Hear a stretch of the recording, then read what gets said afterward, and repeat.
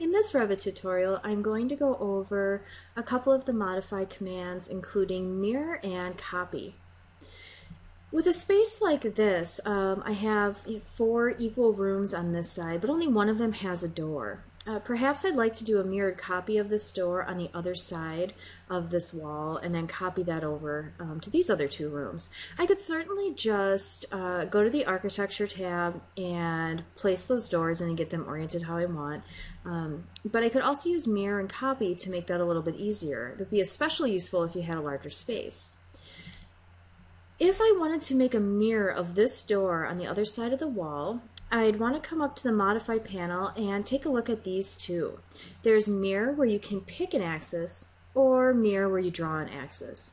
In this case, I'm going to pick Mirror that already has an axis because I can use this wall as my line. So I will pick Mirror, pick Axis. I will pick my door, hit Enter, and then I will pick the center line of my wall. When I do that, a perfect mirrored copy at the exact same distance of my door has appeared.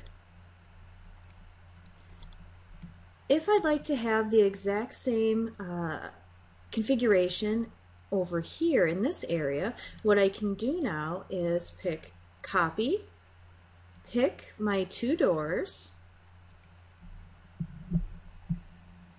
forgot to hold down Control there, hit Enter because I'm done copying, and now I need to pick the base point that I'm grabbing these doors from. So I will probably grab right here at this midpoint between the 2.